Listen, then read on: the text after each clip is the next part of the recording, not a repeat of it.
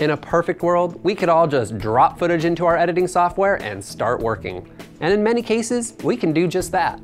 But as higher resolutions and bit rates push the limits and new formats pop up to challenge our systems and software, you may need to go a different route. Transcoding is the process of converting footage from one encoding to another. This could be converting the actual format of a file, adjusting specific parameters while keeping the format the same, or changing both the format and parameters. This may be a feature built right into your primary editor or a standalone program. So, how do you decide what to do with your footage? There are basically three possible workflow options: using your native footage, transcoding to an intermediate codec, or transcoding into proxy files. Let's start with native footage. Native is the term used to describe the original footage that records to your memory card or drive. The advantage of using native footage is that you don't have to spend any time transcoding, you're not creating additional files that take up room on your hard drive, the workflow is simpler, and there's no potential for quality degradation. So why would you ever want to transcode? There are two primary reasons. The first is if your software doesn't support the native format of your footage.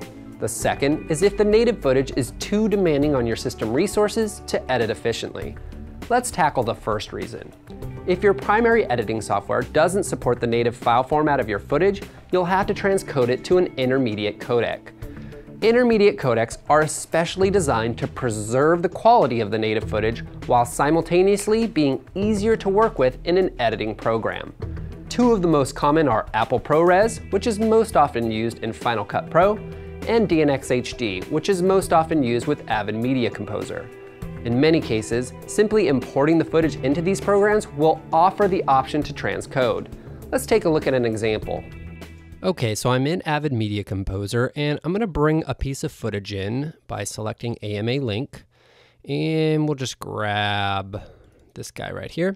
Okay, so this little link guy tells me that this is an AMA linked file, and if I double click it here, and I click play, mechanism, so seeking out peers. It's trying to play the native file, but it's not doing very well. The audio's out of sync. It's just sort of struggling to play it. So while I could try to edit this way, probably going to be a little bit tough. So what we can do is go ahead and right click this, say consolidate transcode, select transcode, and then I've got some options here. Now in this case, I just want to do a pretty high quality intermediate codec. So I'm going to choose this DNx HD 175, tell it to go there. That looks good. Click transcode. Okay, so a minute and 30 seconds later for a 51-second clip. And now I've got my transcoded version here. So now let me double click this version and let's try to play that one. Not giving up.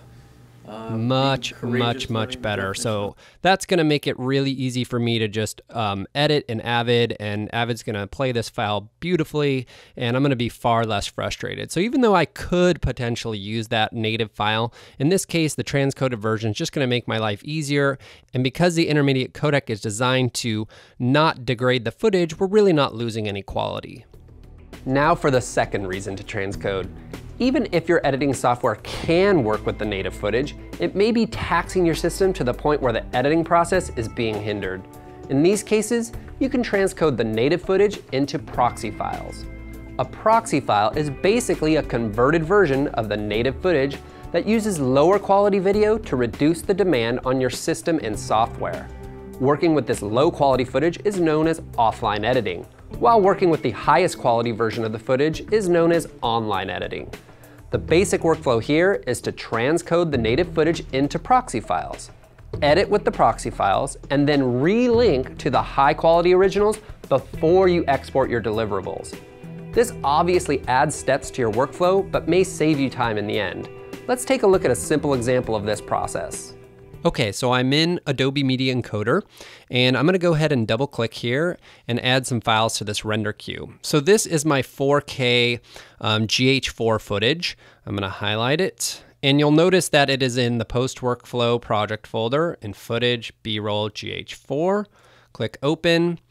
And now by default, it's the last one preset I used was 720p proxy, so that works out well.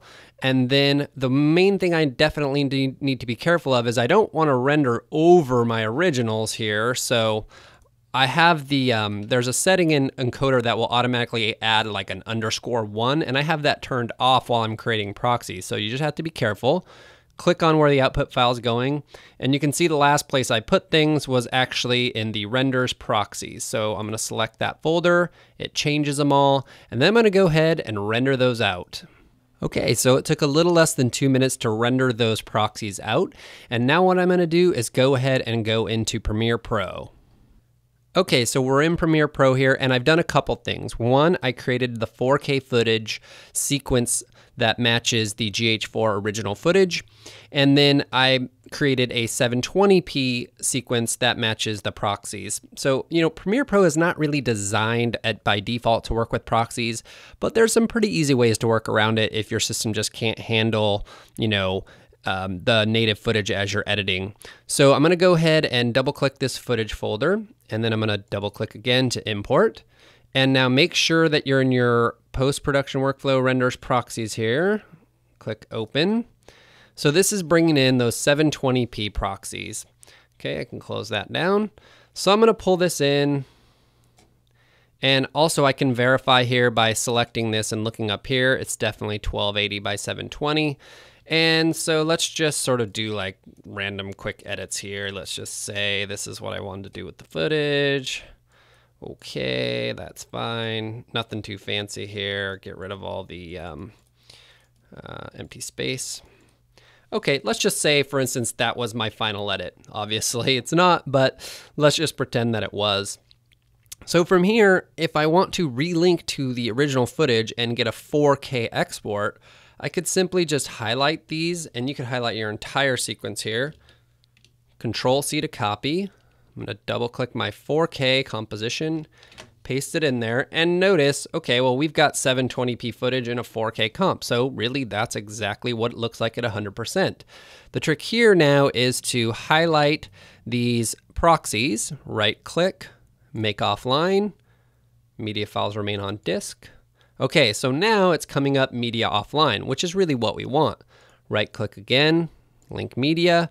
Okay, now it's going to ask me to find these. Now it's used to looking for these in the proxy area, but really what I want to do is tell it to look in the original folder. So that's going to be in post workflow, under footage, B-roll, GH4. So it's looking for the first one in my list, and if I click and highlight that one and click OK, it's going to go ahead and find the other ones, and it's basically going to look at the same file path. So now if I highlight each one of these and we look right up here, that's the 4K one, that's the 4K, and that's the 4K. And in our 4K timeline, it now fills up the entire screen. So it's basically that 720 edit we created, now replaced in a 4K sequence with 4K footage, and you could export or do your final work from there. So you're not trying to create your edit and struggling to play these things back. And that's a simplified way to use proxies in Premiere Pro. Other programs like After Effects have even more dialed in ways to do it, where you can sort of check to use the proxy, uncheck to use the original. But this just gives you an idea on how that kind of a workflow would work. If you've got the right computer setup and the most current software, transcoding may not be necessary. But if you find yourself frustrated by drop frames or sluggish performance, transcoding may be the solution you're looking for.